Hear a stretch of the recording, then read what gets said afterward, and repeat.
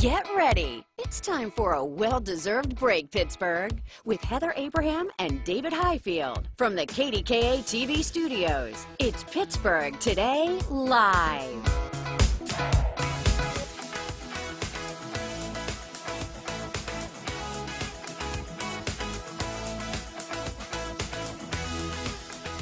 And we're back at it. It's Monday, everybody. It's like we never left. It's like we never left. It flew by. Hopefully you had a nice Mother's Day, all the moms out there, and hopefully you had a nice Mother's Day. I had the best day.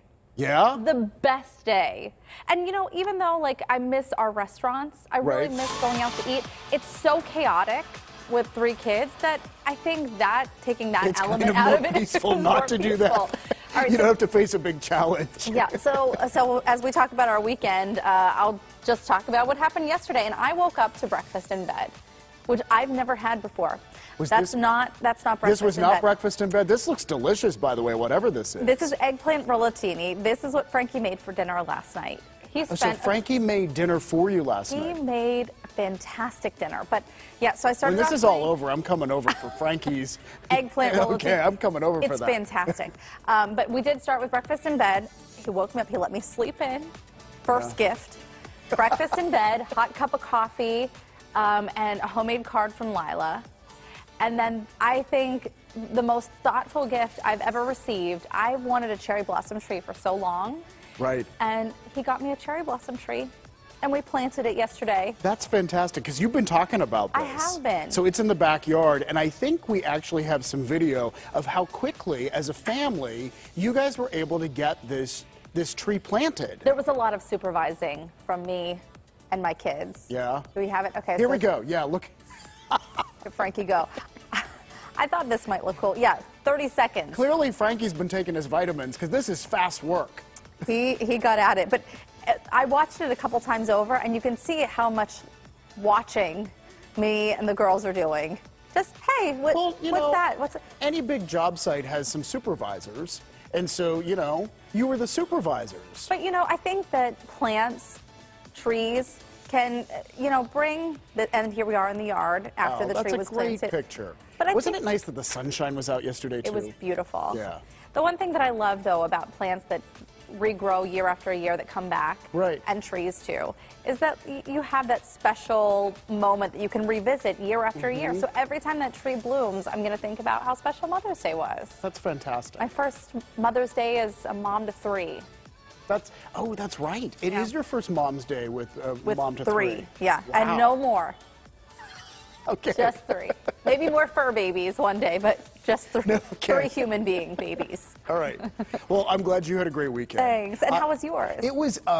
It flew by, as it often does. So Saturday, Gary and I decided we were going to try to tape another one of those cooking segments in the kitchen. And so this time we made crab cakes. And I will tell you, the crab cakes turned out well, but the video portion of the presentation did not. So we're going to try this again, because we like this recipe and we want to share it on the show. But yeah, there were a number of things that went wrong. Like, you know how when you know from doing these segments cooking live now in the kitchen, it's a lot of stress. You've got to plan things out. So like, you know, we had Old Bay and we hadn't used the Old Bay for a long time. So I try to shake it out, you know, as we're taping, and it's like, it's all stuck and hardened. And then there was a mustard incident. We should probably air what we taped, because it would be funnier. Bloopers? The bloopers. I don't know how educational it would be, but anyhow. I think people would love to see it. I know I would.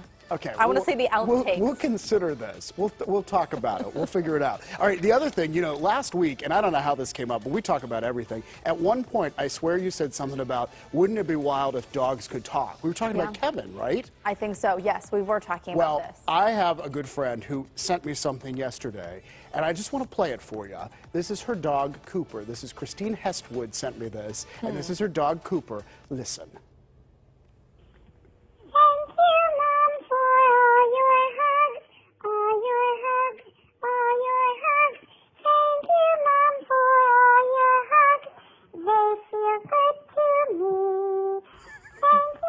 What? So it's a Mother's Day message, and it's thank you, Mom, for all your love. Thank you, Mom, for all your hugs. You were just saying there, Cooper was. Thank you, Mom, for all the kisses. So I don't know how she did this. I don't know how she created this. Maybe there's an app, or she has an amazing talking dog. One of two, an app or an amazing dog. Yeah. I don't know. I mean, if it's an actual talking dog, we should have led the program with that, because I think that is like, wow.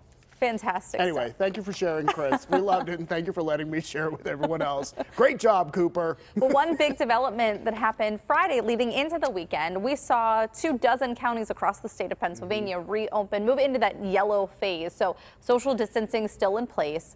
And then on Friday, this upcoming Friday, we, Allegheny County and other counties in southwestern PA, with the exception of Beaver County, will move into that reopening phase. Yeah, I mean, it's a step forward that I think a lot of people are anxious for. Right. And it's nice to hear a date. It's nice to know when we're going to move forward, even though it's not reopening of everything. I mean, the yellow phase, still a number of things remain closed. There are a number of precautions being taken, but it's a step forward, and that's a nice thing to be able to report. It is just so strange when you think back. Like, I think of going to the mall at Christmas time to go shopping. Yeah. And, you know, letting none of us thought anything of it. You didn't think anything of it. And now what I wouldn't give to have one beer day at the bar.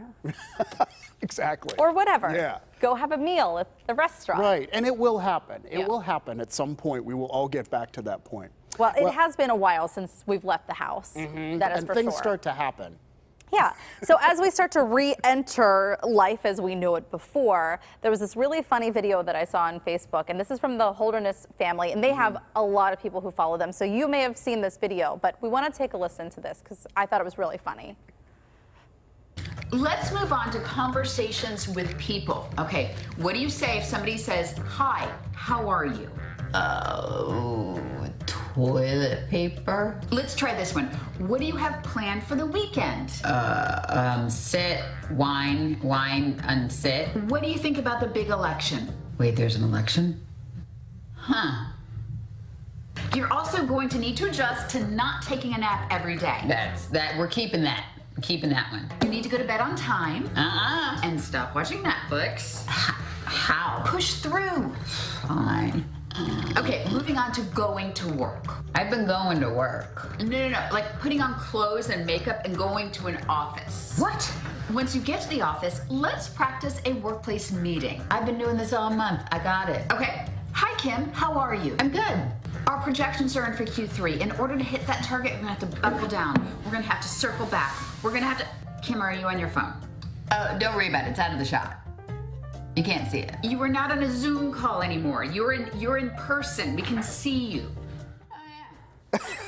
Don't worry, it's out of the shot. It's out of the shot. This is what happens when you've been cooped up for 2 months. Okay, what you did not see here. Right, off the very beginning of this, she addresses pants. She says you're going to need to wear pants with a button and zippers.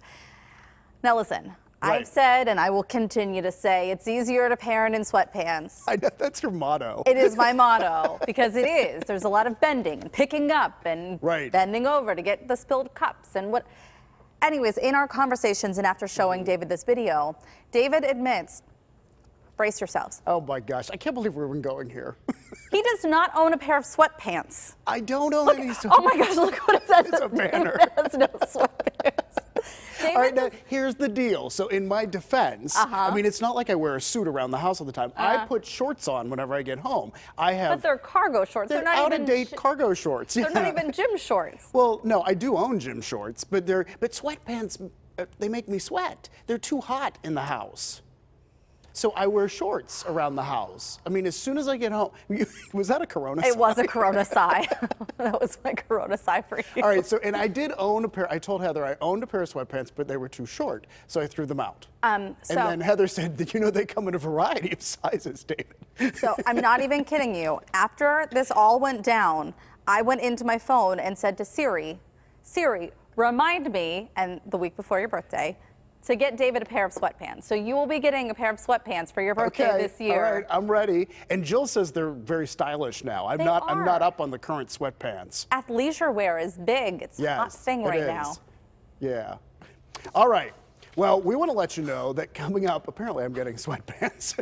We want to let you know that Dr. Lori, who we absolutely adore, you probably do too, she's always with us when we're at the Home and Garden Show appraising people's items. Well, she's going to join us on the show coming up this Thursday, and so we want you to send in pictures of items that you would like her to look at. We're going to try to get to as many as we possibly can, see what their value is, see what their worth is, and hopefully have some interesting stories. We love checking in with her not too long ago about you're cleaning the house. There's a lot of spring cleaning going on. So what do you keep? What do you throw away? How do you clean those items? So we'd love to see what you have stored away in your home. So you can send us that email at ptl@kdka.com. Yeah, I mean, so many people tell the story of like my mom threw away my comic books that now would have been worth, yeah, thousands of dollars. Do you have any idea? Yeah. Were they in good condition? Oh, no, I mean, people just tell that story. I still have my comic Oh, you do? Yeah, Mom didn't throw mine out.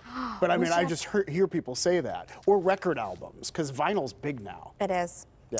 All right, so that's coming up on Thursday, but let's talk about today. We're going to go to a break because we have a lot to get to today, and we're going to begin by getting some answers as we continue to learn more about COVID-19. There are more and more questions popping up, new symptoms, associated illnesses, and concerns about reopening, and even what happens in the fall. We're going to get answers from an expert coming up. And summer camp, it can be a wonderful experience for kids, but this summer, some camps are closed. Others are finding creative solutions to keep going, and Mikey Hood will show us what they're up to. And come on down. I will talk to Price is Right host Drew Carey about tonight's primetime version of the show and tonight's special guest contestant. And of course, we will talk to him about Cleveland versus Pittsburgh as well. We had to do that.